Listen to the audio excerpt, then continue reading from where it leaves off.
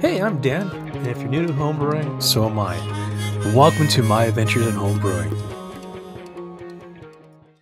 Hey, everybody, it's Dan, and it's that time once more to go around the world one more time and have a beer or two along the way. Thank you very much for coming out and joining me this week.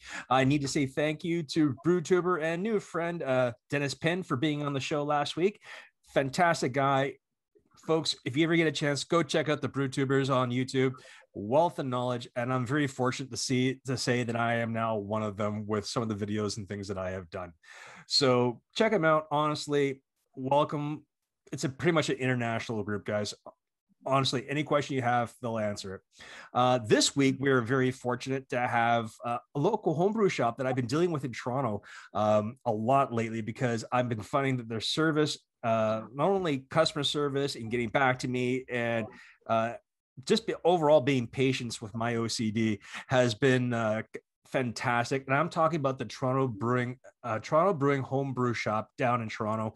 And we're fortunate to have the owner, Zach, with us. Zach, how you doing, bud? Good. Thanks for having me. No, I appreciate you taking the time out of your day. I know you guys are very busy, especially with the new storefront opening up. How's that going? It's going really well. We're open and we're excited to be on Geary Avenue and have a bottle shop there as well. Oh, fantastic. So how about you tell us a little bit about yourself and how Toronto Brewing came to be? In short, about 10 years ago, I fell out of love with my cubicle job and in love with beer and brewing at the same time. And I think before I bottled my first batch of homebrew, I knew I just wanted to do it full time. And one thing led to another, and I started up a little homebrew supply store, basement, garage style. And fast forward, we've now got a second store and working with 20 other people. So it's grown a lot since then. Oh, fantastic. So I think we're going to delve into today a little bit of what you guys are seeing for changing trends and say like maybe beers or even equipment that are coming along the lines. Because I know when I first started way back in the early or late 90s. Yeah, I'm old. Things have changed drastically. So now when I first started, it was always you crack open a can of liquid malt, you put it in a pot, you boil it, dump it in a bucket, swamp cool it, and hope to God it works.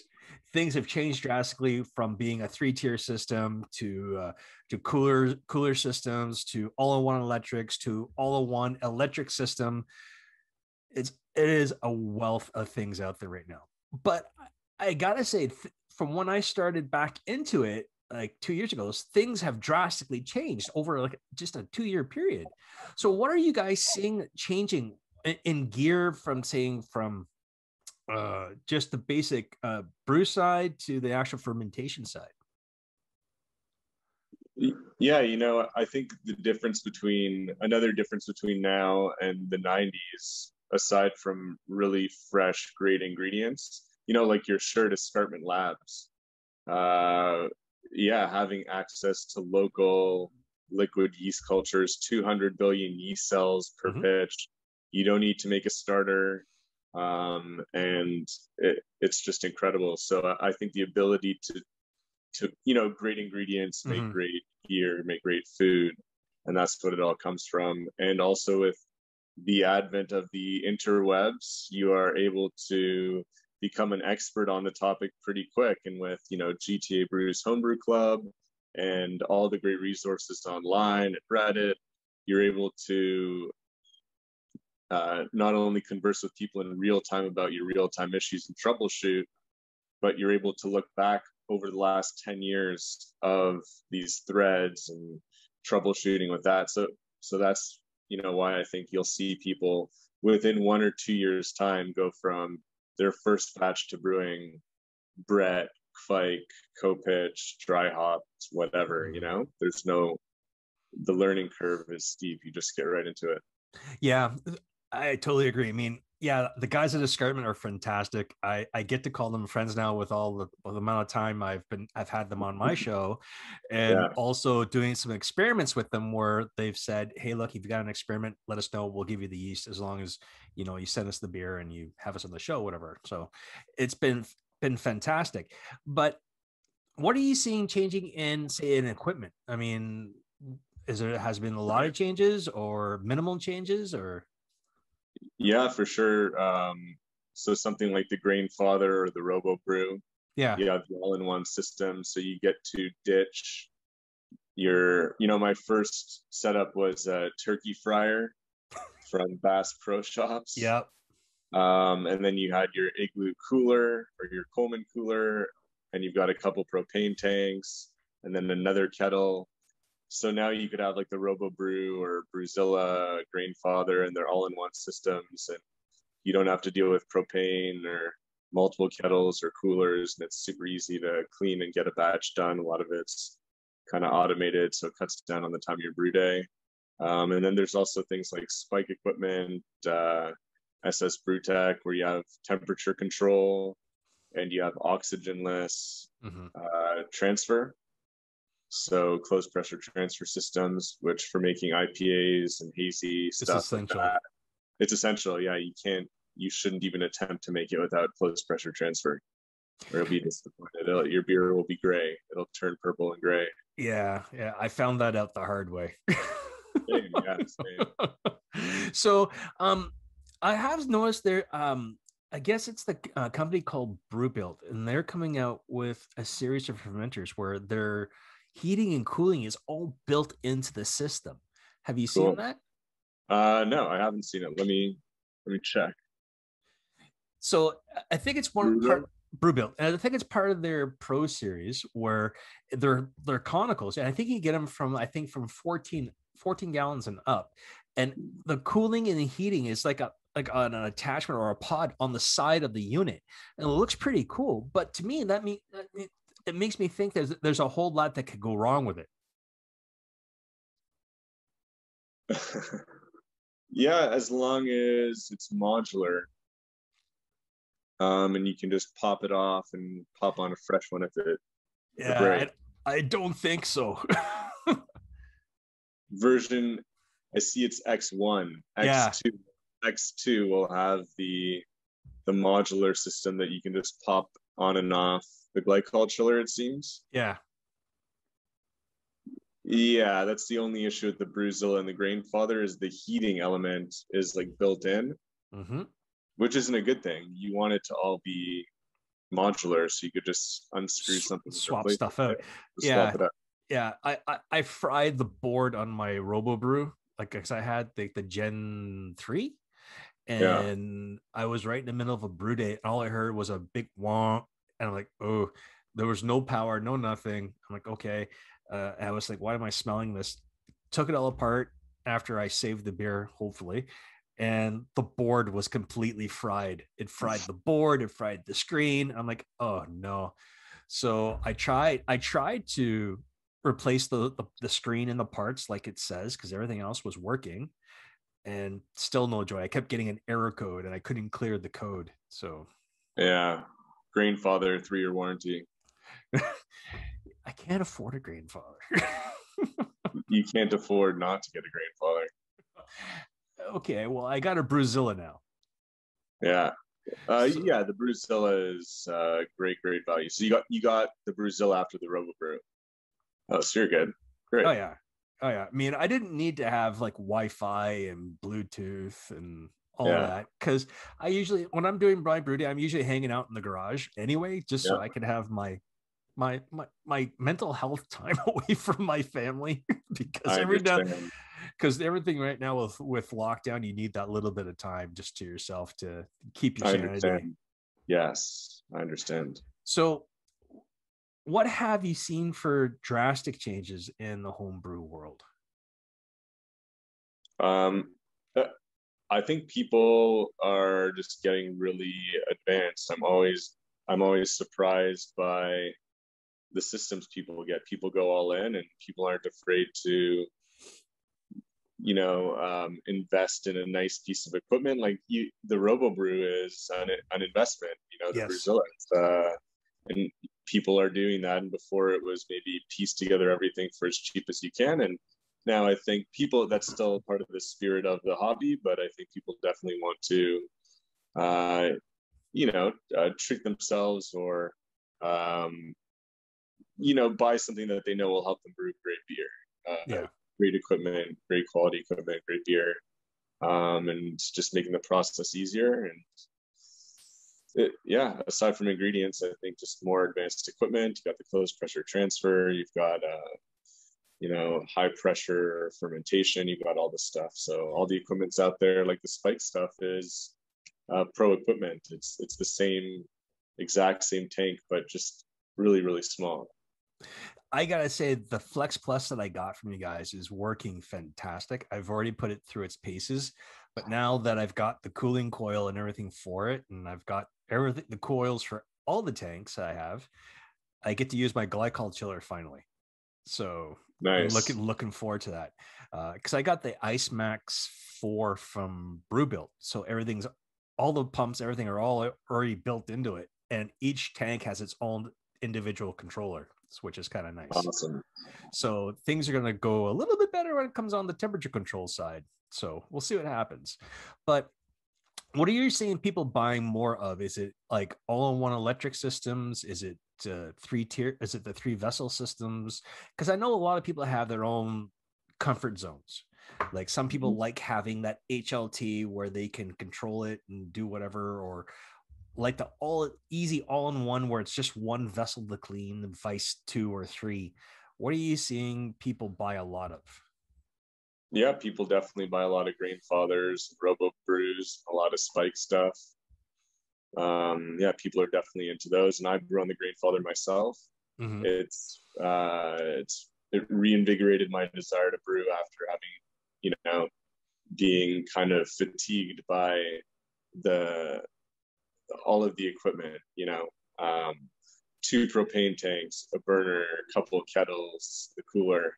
It's a lot. So the RoboBrew and Brewzilla and Grainfather are fantastic. And I think a lot of people are starting to go that way, especially when they're looking to upgrade to the next level or even downgrade from a 15 or 10 gallon setup. It's a great way to go. It's really, really easy and easy to clean, great repeatability.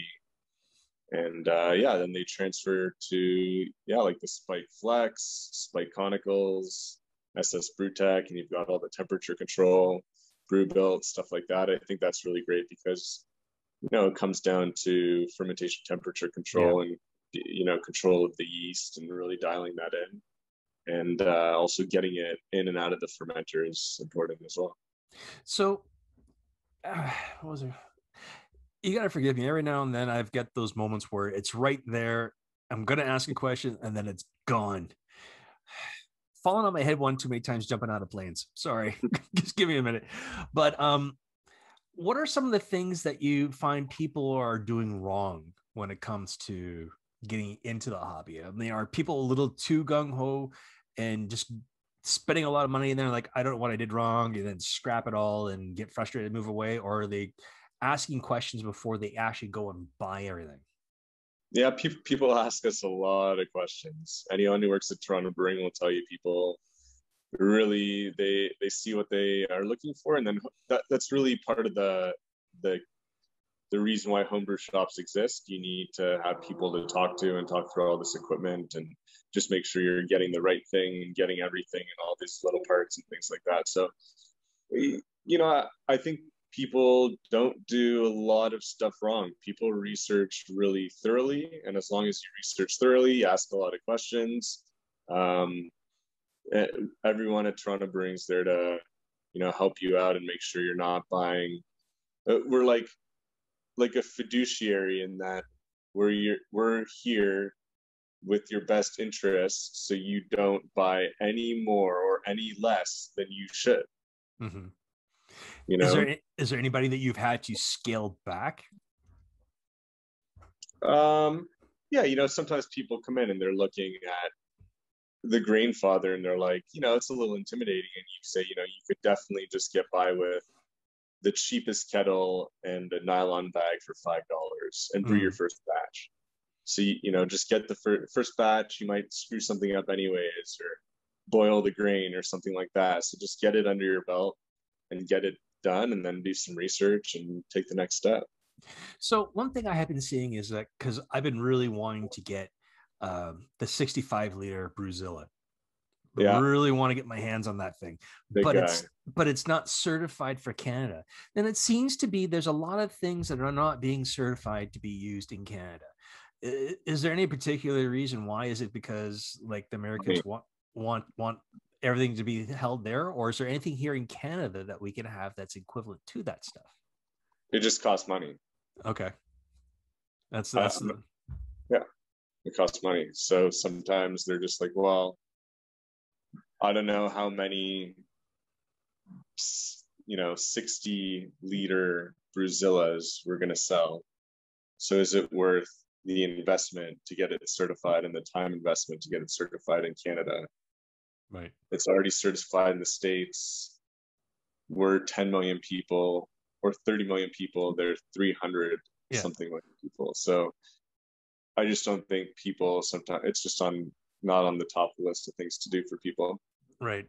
Because I know where I am in Ottawa, there's a lot of us that want those bigger systems because it makes it easier for when we do things like like say like imperial or big beers that are high ABV. Because sure, I can do it in my little robo brew, but would have to do it like half batches to get what I need. Vice Exactly. one batch with all the grain that I need, one go and stop. And the fact that it's like you need that 220 input is also kind of hard because then you got to get things wired into your house and whatnot. But I can understand because that's drawing a lot of power. You need 220. Yeah. Yeah. Yeah. So is is there anything wrong with a person, say, if they go into the States, they buy that and then bring it back? Is it like use it at your own risk because it's not certified in Canada? Yeah, official corporate statement from Toronto Brewing is only use certified electronics that have been certified for use in Canada. Okay. Um, I with get it. that being said, it is simply a component of your overall brewery. And if you had an electrician come and make sure that everything was set up okay at home, then I think you're okay for at home use, Mhm. especially since they are still fully certified for use in America. They're UL certified. If you're a brewery, you must have it certified because they will inspect it. And Yeah. that's without question. Yeah. Because I was looking at getting the SS Brewtech Mill, the new one they Yeah, have, that big black one. yeah, it And looks they're like, awesome. yeah, yeah. And they're like, yeah, it's not certified for Canada. And if you're getting it for your brewery, you need to make sure it gets certified. And I'm like, Yeah, it's that's true. it's for my home. So Yeah. I don't think I need to get it certified for my house. So, but Yeah, I don't think so either, although it's always good to make sure that yeah. your electrical components are up to code. Official statement. So what is selling more, electric gear or non-electric gear these days? It's a long tail of items that we provide at Toronto Brewing, and people seem to be, that everyone comes in different shapes and sizes. People are Mm. brewing 1 gallon at a time, and people are brewing 50 gallons at a time. So it's really all over the place. You couldn't say one or the other. It's a mix of everything, actually. Okay. So, oh boy, I'm losing all kinds of questions here because you're answering them like that. This is awesome. I just had 2 espressos. I'd be climbing the walls. I'd be passed out if I wasn't. Uh, so you guys have been fantastic. I cannot speak any more highly of you guys. I mean, I've dealt with someone else, I believe, who's in Toronto. We won't say who that is because I've dealt with them. They're nice people, but they're not the same level as you guys. I'm pretty sure you might have an idea who I'm talking about. It starts with an O. So, but I find you guys are not only are you prompt in getting back to people, but you do give solutions and you're personable. This is what I like. Um, it's not just a generic. say message or whatever else. There's solutions. There's people who they're really honestly willing and wanting to help you. Like I've dealt with Trevor and John, and they have been fantastic. So please tell them thank you for all their help. Sure. I greatly appreciate all their help and their patience with me, because I'll say this: I am a retired military guy, so timings are like a hard thing for me to let go. So when you get told, okay, this is when it's going to be, and it's just like, okay, timing's here now. And it's like, is it here? Is it here? Please apologize for me, because it's part of my military OCD that I have a very hard time letting go of. Okay. Will do. Because I'm pretty sure they're playing this guy fucking stop emailing. So what are some of the newest things coming on the line that people seem to be buying a lot of? Escarpment Labs yeast. Mm-hmm. I would say their latest Fike ring and all of their latest yeast offerings are pretty hot and pretty cool, and that's definitely something that's really exciting right now. I got friends in Colorado begging me to send them like crispy yeast to them. Yeah. And I'm like, I can't. It will not survive. Yeah. And then like, oh, if we could get they're like, just dry it out, send it to us, please. We're dying for this stuff, because like I guess escarpment is just starting to serves along the border states with yeast that are close to us, like down through New York and a few other places. And a buddy of mine, Coulter, he has a podcast called Homebrewing DIY, and he loves doing pseudo lagers like under pressure, and he uses the crispy Kvike yeast, and he loves the stuff, and he's like, just send me whatever you can. And I'm like, I don't usually have a lot left over, or I save a lot for myself for the next batch. Yeah. So do you find a lot of people are buying the liquid yeasts versus dry yeast? Because I know personally I love liquid yeasts, especially the Escarpment Lab stuff, because like you said before, you don't need a starter. You just give it a good shake. There's 200 billion cells in there. You drop it in, and you're pretty much guaranteed it's going to work. So yeah, for sure. I would say that is really popular, and the Escarpment Labs yeast stuff is just great, and it's definitely worth the extra $5 over a pack of dry yeast. But there are actually some great dry yeast now as well. There's Lallemand, Vosk Fike. Mm-hmm. That's really popular. Philly Sour is really popular. Yep. Yeah. I've used the Philly Sour. It's actually, I did a Berliner with that, and it actually worked out pretty good. I just think next time I might use 2 packs just to give that little extra sour and adds a little extra fruit to it, just to give it a little extra tart, and it should work out. Yeah, for sure. That's super popular right out of the gate. Right on. What are you finding that's coming online, maybe, or what are some of the grains that seem to be, I mean, obviously Two-Row and Pilsner are obviously ones that are used a lot, but what are you finding for grains that people seem to be gravitating to a lot of? Because I mean, other than base malts, the specialty malts are like the ones that people really need to bring out that distinct characters of certain beers. For sure. It's funny with hazy IPAs, people actually don't use a lot of specialty grains. It's a lot of Two-Row, a little wheat, flaked wheat. So a lot of flaked wheat, flaked oats, stuff like that. Honey malt. For darker malts or darker beers, really like to push people in the direction of some Thomas Fawcett ones like brown malt and pale chocolate over old school ones like black and chocolate. The pale chocolate and brown are just great. Yeah, stuff. I've been using a lot of Bairds and Wireman's, and I think Crisp. I've been using a lot of their specialty malts, and I've been loving it. Do you carry any of like local maltsters, like craft maltsters, in your shop? Yeah, we have some Barn Owl. We have we carry whatever they make seasonally. They're so busy just making all of their grain for breweries to order that we just try and get a few bags when we can. So we have some short grown Pilsner, which is great for like Brett beers and stuff like that. And we usually get Pilsner, Vienna, Pale Ale as often as we can. It's beautiful malt.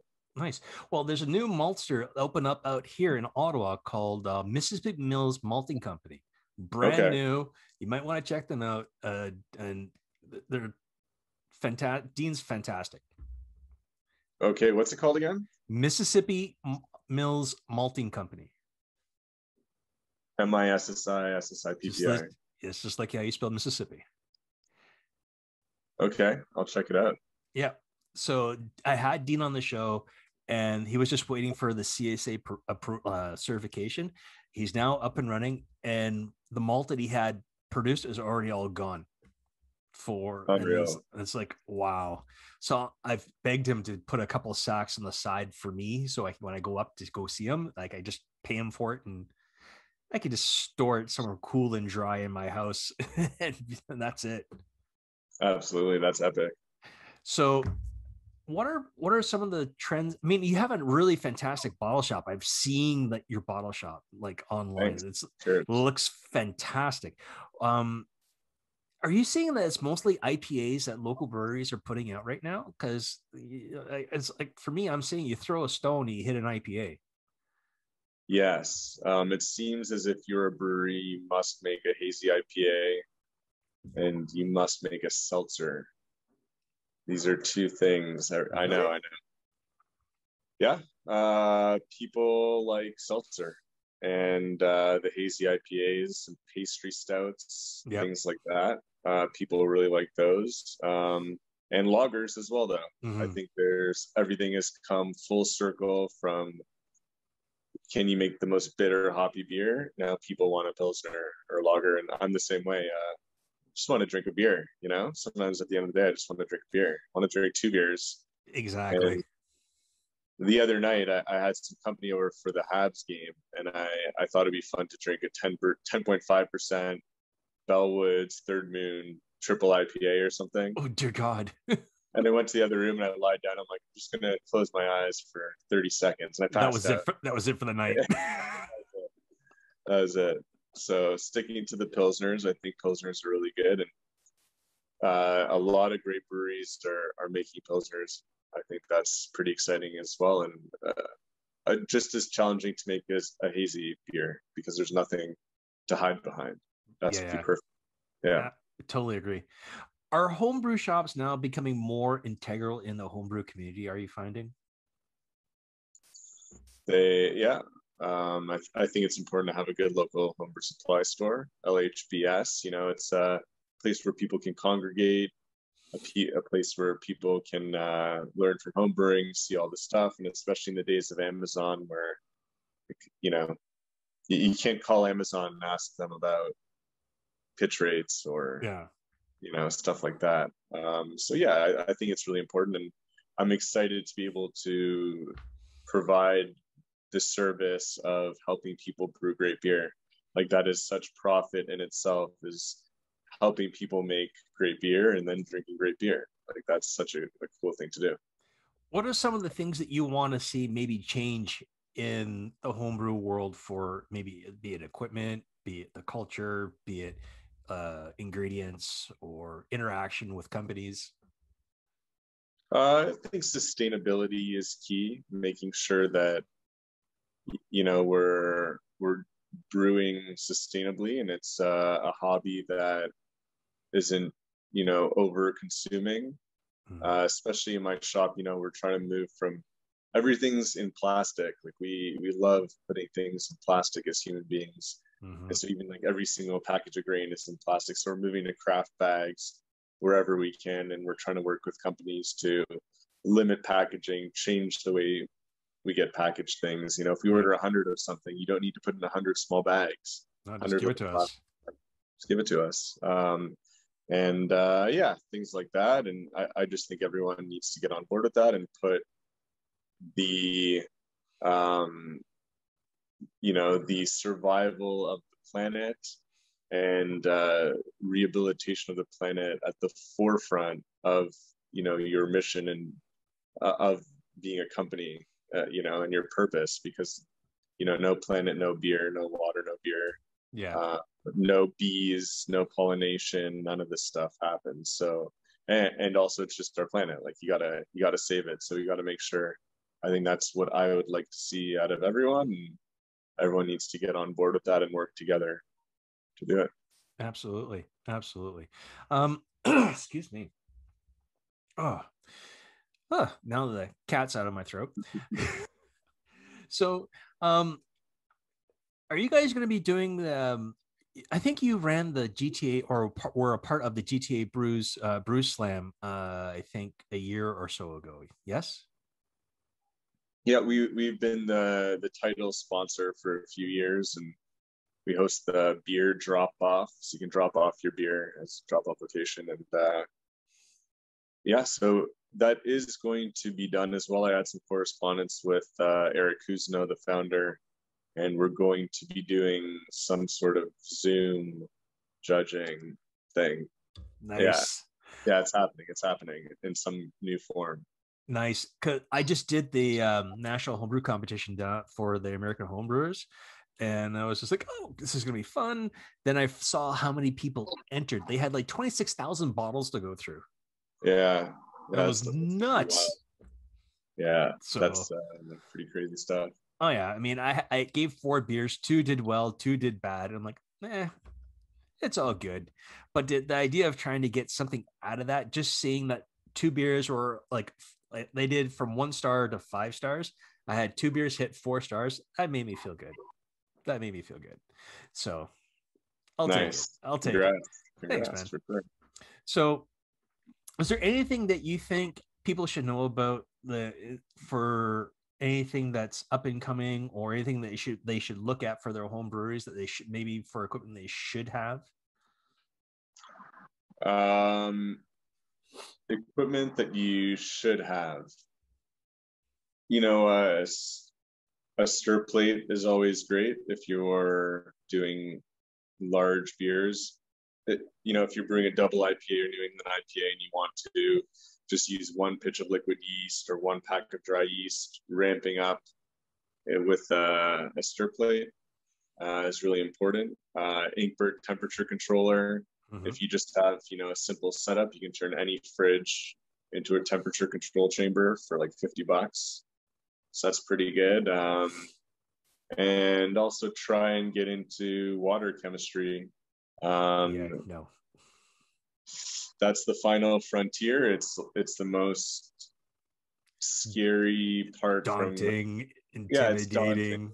It's daunting, but just watch a few videos online and try and it's just like salt and pepper on a steak, right? And seasoning. If you look at a recipe, you're like a teaspoon of cumin. What?